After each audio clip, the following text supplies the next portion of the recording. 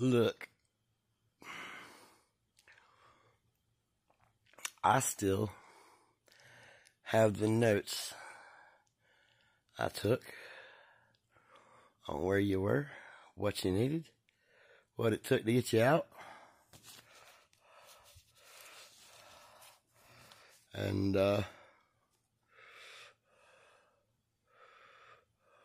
bring whites, get some money on the books.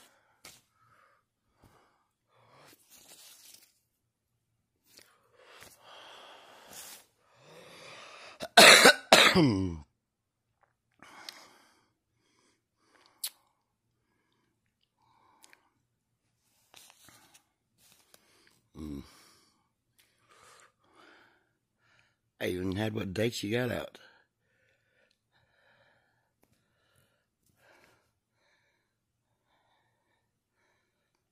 If I look somewhere in that folder of my personal shit I took from QSI, I have probably got every word you ever said to me from jail or anywhere in emergency written down.